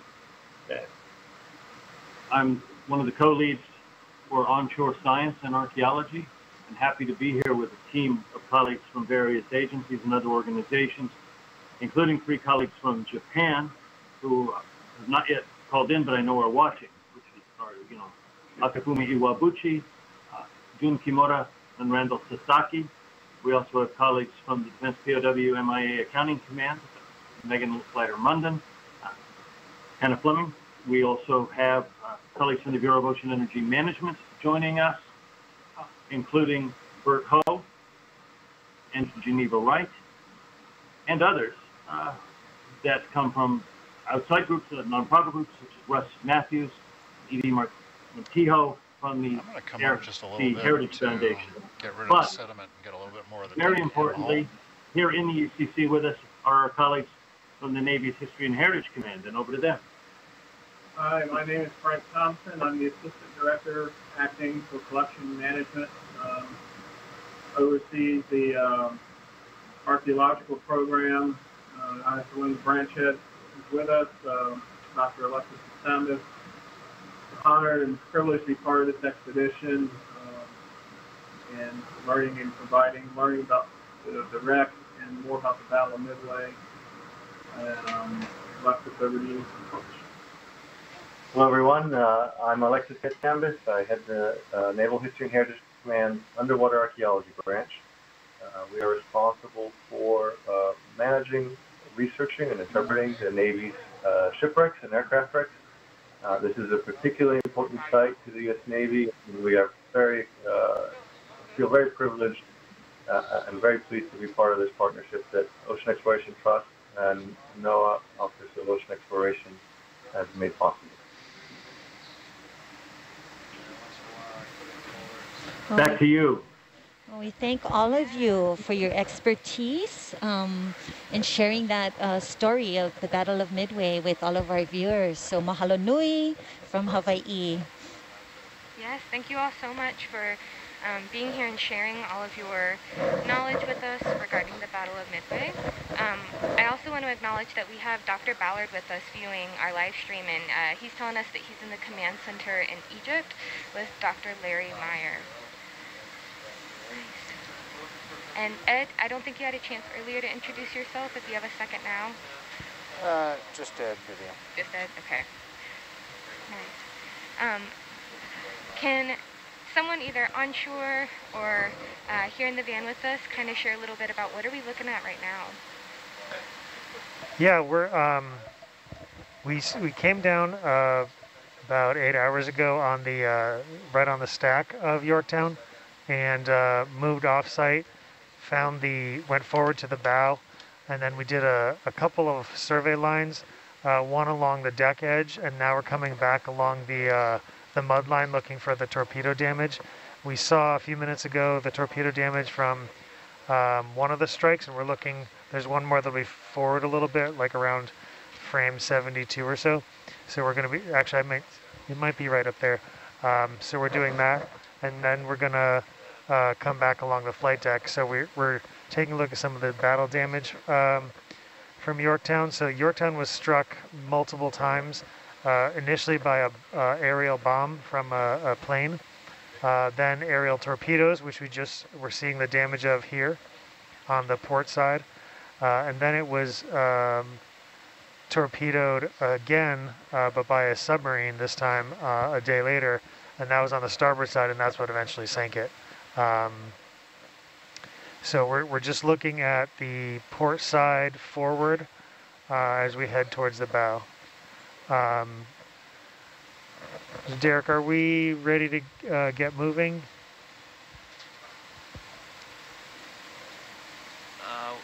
Looks like we're still moving. Oh, we are. Okay. Yeah. Okay. Yeah. So we're just going very slowly forward along the wreck, and we're looking for the second set of torpedo damage, which should be along the mud line.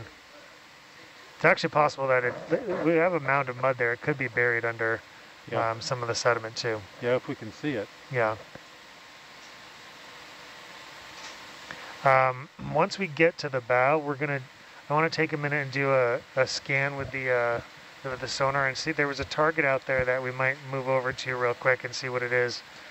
before continuing up to the flight deck.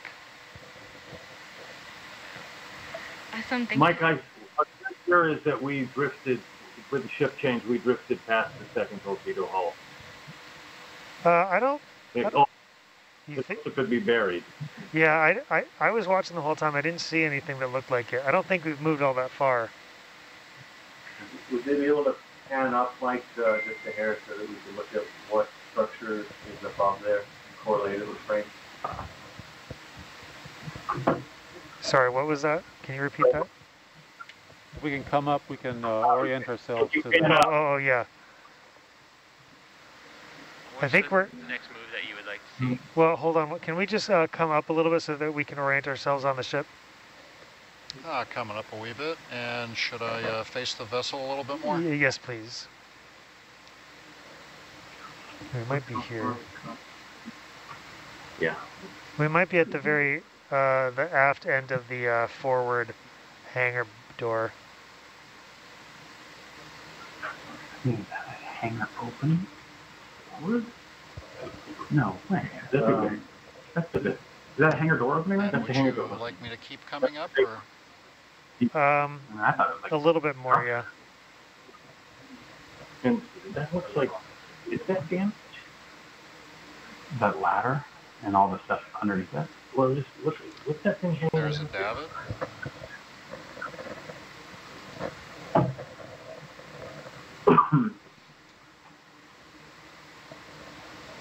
So what do you see there? You see one opening on the right?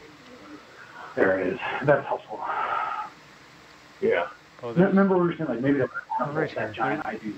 There's the aft edge of the salvage gun tubs. Yeah. We're close to the bow. So the opening on the left is right above. Yeah, thank you.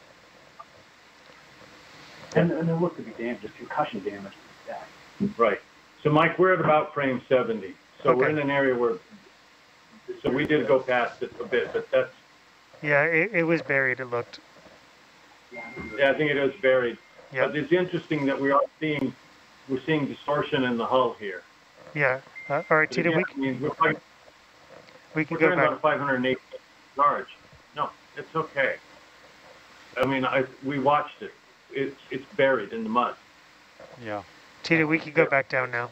Roger that. Thank you. Please let me know when you're happy with the altitude. Yep. I think about 11 meters was good, 11 or 12. Okay.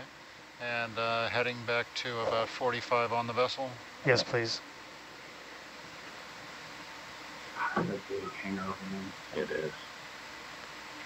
Yeah, I think we're at aft edge of the forward hangar door. Yep.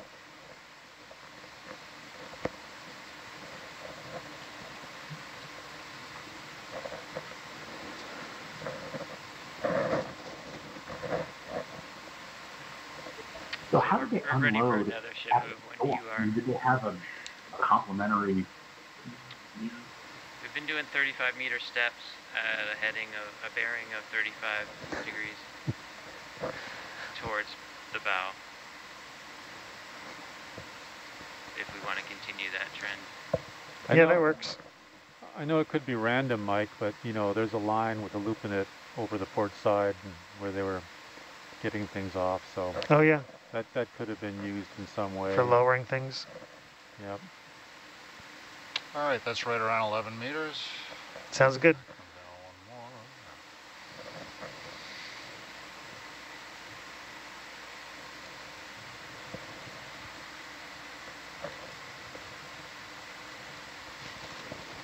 And I'm just going to throw this out there. I'm a U.S. Navy veteran, and I sailed and recommissioned the U.S. Iowa down in Pascagoula, Mississippi, and sailed on it for about a year.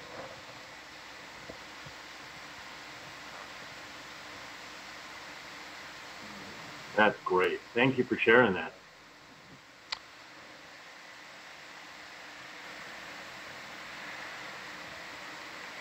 Yeah, thank you for sharing that with us, Tito. I know I've talked with you a little bit about your experience in the Navy before,